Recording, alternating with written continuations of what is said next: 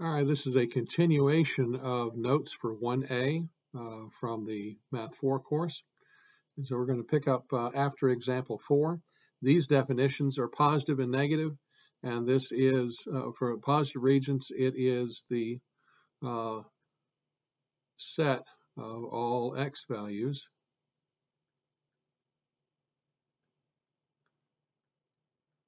when y value is positive.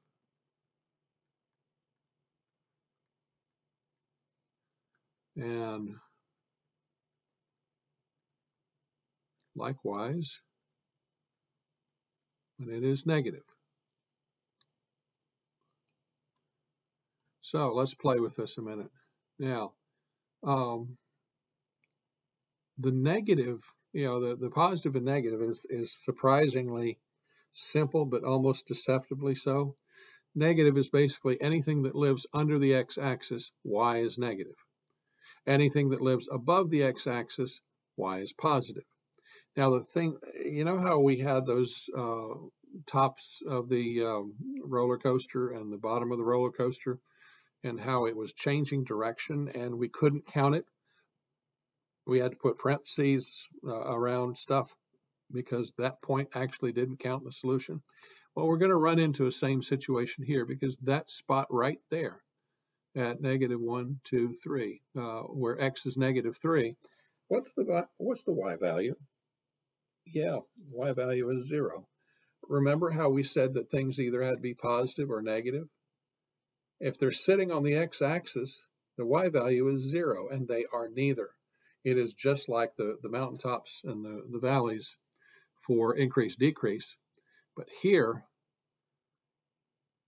the places where we're having to kind of skip things, and there's one right there that we're going to have to watch every time that our graph touches the x-axis. And that's going to create a gap in what we're doing. Now, and again, we're paying attention to what y is doing, but we are writing 1, 2, 3, 4. We are writing what x is doing. And that is 3, and that is 7, and that is 9. That is -3, and that is 3. And we don't have to worry, well, that's positive. We don't have to worry about the rest. All right. So, we'll start with positive. That's the guy at the bottom. He goes from where x is -3 to where x is +3, and everything between that is above the x-axis. But because -3 and 3 are on the axis, y counts as 0, so they don't count as positive values. So we have to do parentheses instead of brackets. Now, the negative, there are actually two places where it happens. One is between -4 and 3. Oh, that's right, -4 is a starting place. There is a dot there. And so we'll go -4 to -3, parenthesis, and then union that with the other green shaded part, which goes from 3 to 9. And 9 is a stopping point. It does not disappear into some unknown. Oh, wait a minute. Hang on, I forgot about the 7, didn't I? We got to go from 3 to 7 and then stop and pause and pick up on the other side of 7 and go to 9 and then do the bracket for 9. So there are actually technically 3 chunks that are negative here, and where x is 7 is actually breaking up one of the chunks, because when x is 7, y is 0, and that means it's not negative. All right, let's move on. End behavior. This one's a tough one to describe. As x approaches -infinity, what is y doing?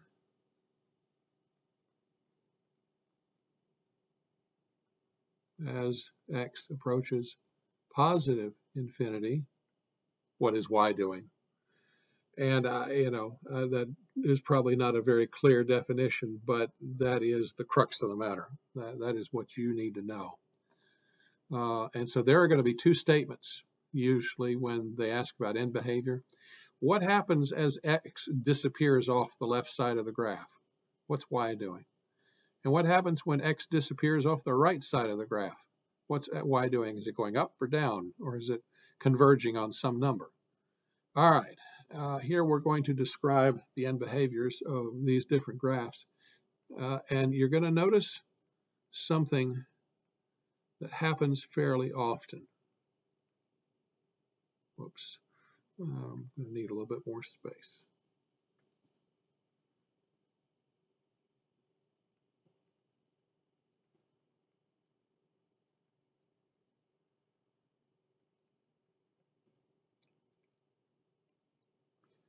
Just about all of them, unless there is like an endpoint.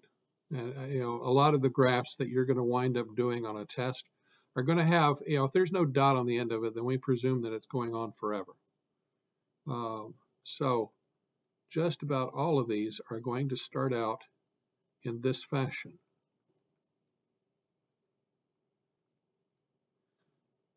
As x approaches negative infinity, y is doing what? As x approaches positive infinity, y is doing what?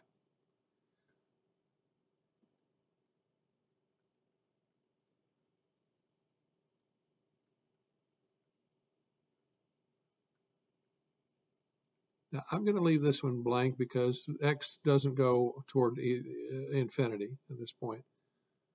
And so we're going to deal with that one. And here we're back to this question again. As x approaches, I'm going to go ahead and do this one. I guess I'll work my way back. This is 1, 2, 3, 4, -4. That is 7 and 9. All right, so as x approaches -4, because that's as far as it goes, y is going to drop down to -5, and that's as far as it goes. And so, when it stops partway on the graph like this, instead of going off into the sunset, you're going to get some different kind of answers. As x approaches, and it's not approaching infinity because it's only going to 9. So as x approaches 9, then y is doing what? Y is going toward -2. Now, somebody would argue, but Mr. G, here's a spot where it goes even lower than -2. Why are we ignoring that? And my response is the word end behavior. That low spot right there is not at the end of the graph. This black dot over here is, and so that's the thing that we're kind of focusing on here. What is the end on the left and on the right side? What are the ends doing? Can we describe this? All right, let's back up to this guy. As x approaches -infinity, y is going off the chart in a positive sense, so it will go positive infinity. But now, as x is approaching, it gets as far as 4, and it gets up as far as 6. So as x approaches 4, y is going to approach 6, and then it's going to stop. So we can't really go beyond that. Now, these guys are probably more the traditional style of endpoint questions, and it's the kind of thing that you're going to see on most quizzes and tests. Now here, as x approaches the negative side, y is going down too, so that's going to be -infinity. But as x approaches the right side, as x is getting more positive, y is going up, so it's going to do that.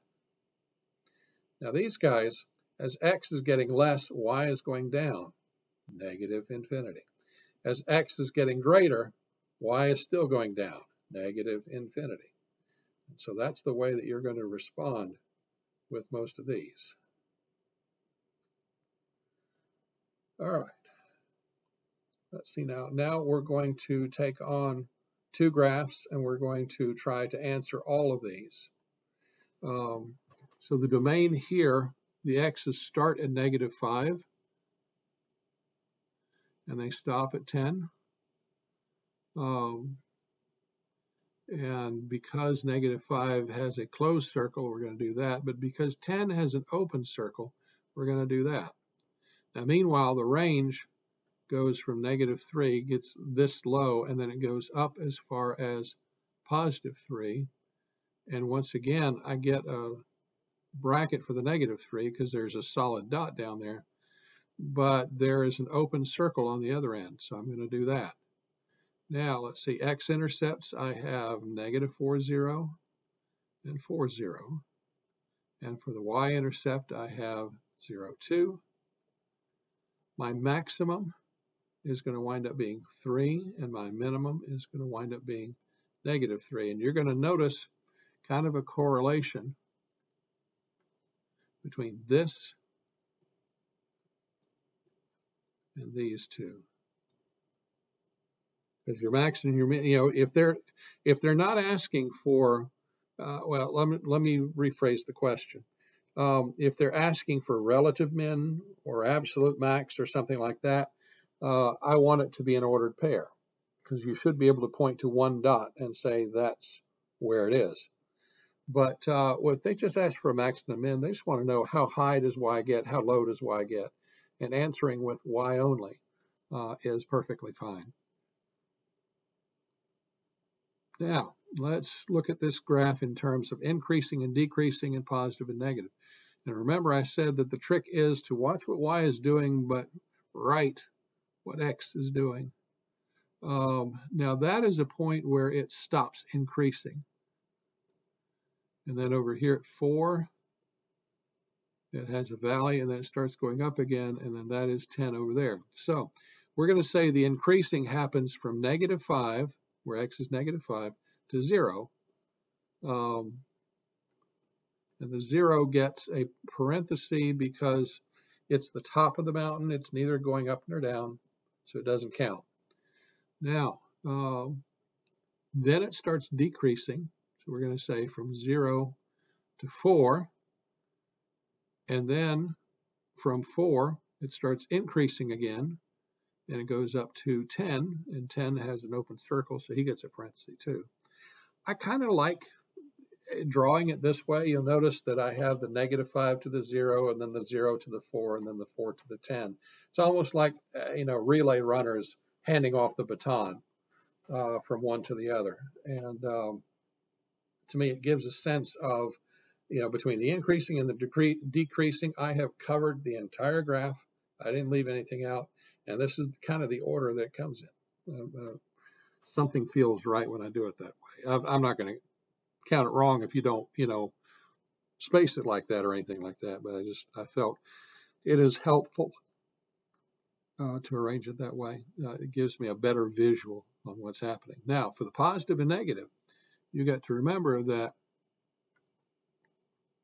only this is positive, only that is positive. It takes a break at 4 because y is 0, where 4 is. So my positive is going to pick up from -4. Let's go all the way up and across to +4. It's going to take a break at 4 and come out the other side and go up to +10. And all of that is above the x-axis. That's where everything is positive. Everything below the x-axis, y is negative. But the only place that, the only x's that are involved in that is from -5 to -4. And -5 does get a bracket. Now, for end behavior, we've got as x approaches, on the low end, it's going to be -5. Y is approaching -3. And then we say as x approaches on the positive end, it's okay to say 10, even though it never reaches 10. It's approaching 10. That's what the arrow technically says, as x approaches 10. Doesn't say it has to reach it. We talk about x approaching infinity. How do you reach infinity? It just keeps going. So as x approaches 10, y is actually creeping up toward +3. So that's how that would be done. Last set, our domain. That has a dot there and a dot there. And I'm going to presume that because there's not a dot here, they intended for an open circle to be there. Otherwise, they would have put a dot there. So I'm sort of adding to the drawing a bit. Sometimes you kind of have to reason your way through that. If they wanted a dot there, they would have put it there. So that must be their way, and sometimes people are using different softwares to draw their graphs, and sometimes it's more user-friendly than not. Anyway, the domain starts at -infinity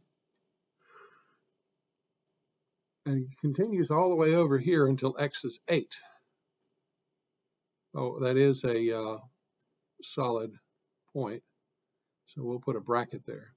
Now, meanwhile, the range, that is as low as it gets. That is where x is 2, or where y is 2, and that is an open circle. So I'm going to do a parenthesis there, and that is supposed to be +2. And at this point, everything above that is covered somewhere, somehow on the graph, including an arrow up to infinity. X-intercepts, I got nothing. Y-intercepts, I do have one right there where y is 3.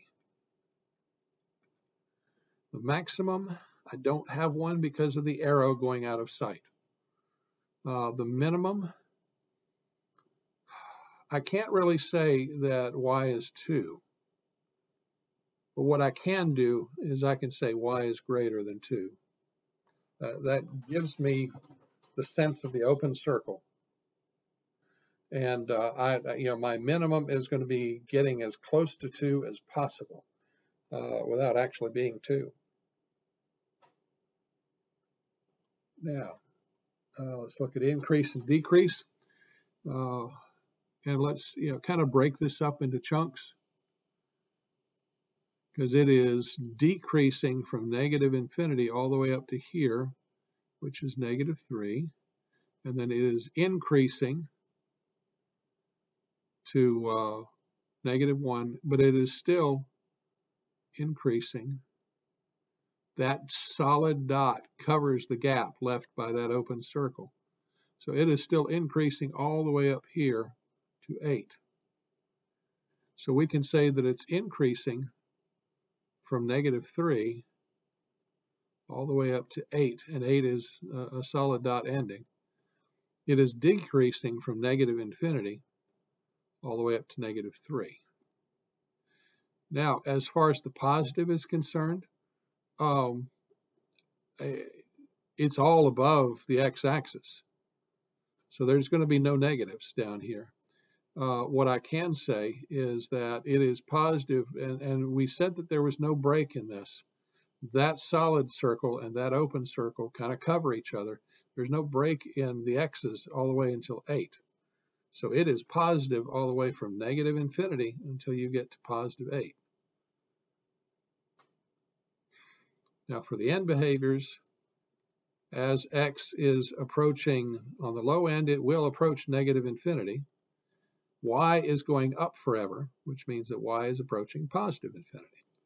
Now on the other end, as x is approaching what is 8, y is getting up as far as 11.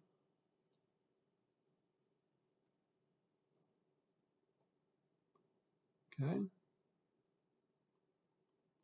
And that is it for your notes for Math 4, Unit 1A.